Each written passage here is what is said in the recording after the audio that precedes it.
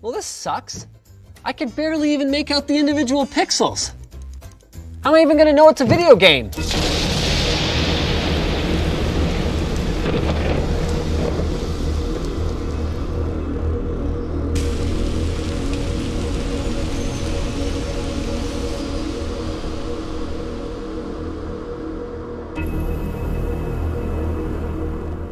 Welcome to Shep Rambles, where I am Shep and I tend to ramble about what?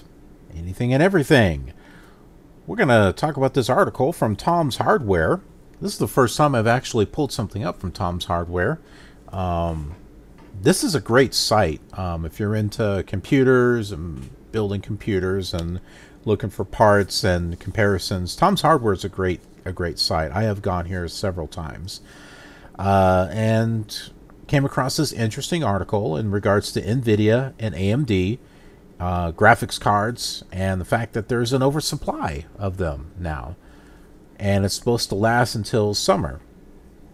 So question being, with that oversupply, usually when there's an oversupply compared to demand, prices go lower. Maybe now's a good time to get a graphics card. I know I'm planning to get one. So while we've known for some time that the cryptocurrency, yeah, that just, it crashed. It was like the .com thing. It left AMD and nvidia with an excess amount of GPUs, the John Peddle Research Group says. Okay, so what is the cryptocurrency thing? You guys might be wondering what that is. Had to do with data mining, and you'd have people that had computers, some of them networked together with high-powered graphics cards, and they were basically mining like bits of data, or I know you can look it up for more specifics, but it was basically getting data and converting that into a type of currency that you could use to buy things with. It sounds kind of weird. And it's no wonder it just kind of went whoop. And there are people who were investing it in the stock market and made a crap ton of money. And a bunch of people that lost a crap ton of money. So now with that whole crash, now there's all these graphic cards that nobody wants. Anyway, Joe Peddle Research is a third-party analyst from firm that estimates the GPU trends, like market share between AMD, NVIDIA, and Intel. According to its findings, AMD and NVIDIA overestimated cryptocurrency-derived demand throughout 2018. That led to such an excess supply of GPUs. That's why the prices were as high as they were. That the entire graphics market suffered a 2.65% decline in shipments going into Q4 last year. But this also includes Intel, which didn't suffer as much as AMD and NVIDIA. Well, no, NVIDIA doesn't really make graphics cards, but they do include a graphics in their chip. Let's see. AMD's 2018 Q4 was still better than its 2017. Yeah, AMD's actually been doing pretty good. It seems AMD has weathered the crypto bust rather well. NVIDIA has not. They have suffered. And NVIDIA is also predicting a poor Q1 like AMD, but with an even sharper decline in revenue. That's also likely due to the excess inventory, which seems to have impacted NVIDIA much harder than AMD. AMD might be somewhat protected from the volatility because it manufactures both GPUs and CPUs. Yeah, I think I would agree with that, granting it the ability to fall back to one market when the other fizzles. For consumers, however, this is all very good news. Most people shopping for a new PC parts have probably noticed how low prices are for last generation GPUs, especially in the mid-range. You can buy GTX 1060s and RX 580s comfortably within the low $200 range. Although cards such as the GTX 1080 and 1080 Ti are in short supply and thus command high prices, yeah, they're still expensive. But the GTX 1070 and 1060 and the RX Vega 56, 580, and 570 are still in high supply and are consequently much cheaper than they were during the crypto mining craze. I'm actually planning on getting a 1070 Ti. Hopefully I have it by the time you're watching this video. But yeah, I'm planning on getting that so that way I can, and my i7 fixed, so I can start doing some cinematics on this channel for Flight Simulator and Minecraft. And it would make rendering of my videos quicker. Anyway, AMD's GPUs even come with free games, further increasing the value. Now is a great time to buy a last generation GPU, and GPU prices could slowly increase as inventory is shuffled out this past year. So like the current generation right now are the 2080s and 2080 Ti's, and it's supposed to have that ray tracing ability in there, which nothing is really taken advantage of just yet.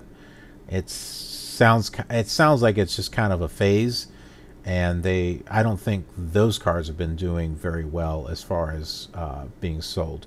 We'll take a look at that. We'll take a look at some things and see what we got. First thing I'd like to take a look at are the stocks. So what we're looking at here is AMD Advanced Micro Devices. As you can see, they did have, this is a yearly chart, so they did have a rough fall. This is pretty much the cryptocurrency, how that's when it fell. They fell down pretty hard too, around 17 bucks.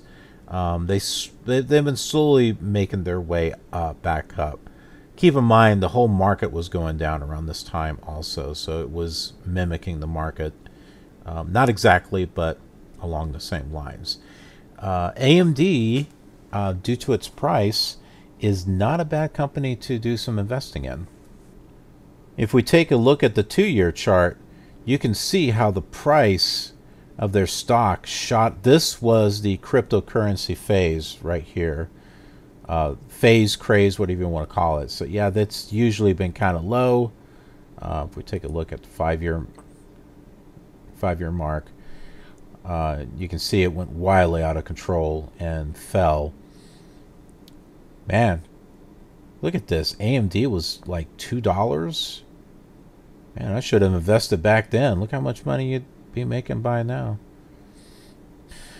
Anyway, let's take a look at nvidia.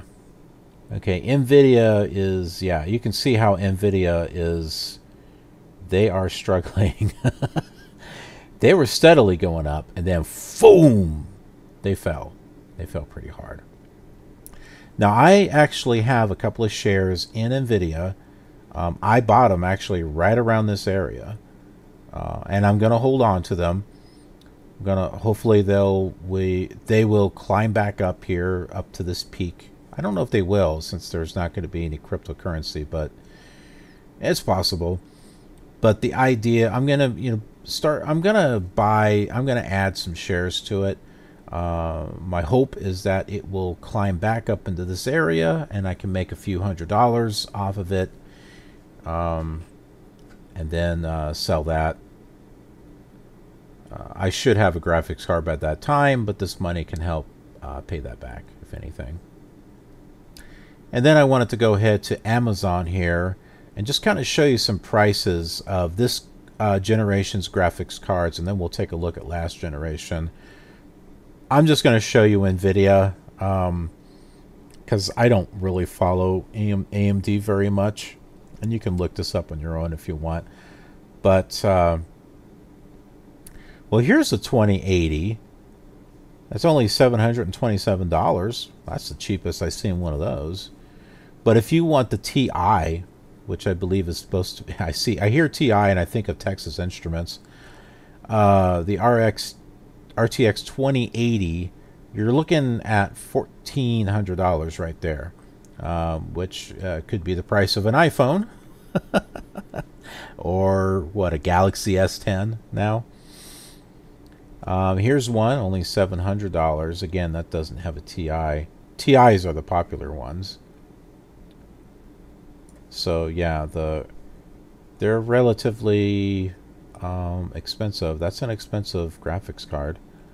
Let's look up the 1070. So here, the 1070, you got one for $670 right there. Here's a mini one for $380. Here's a TI for $500. I go with EVGA. EVGA has always done me right. Why is this one more than the other one? What's so special about those? This doesn't even have a TI on it. They're both 8 gigabytes. I don't know.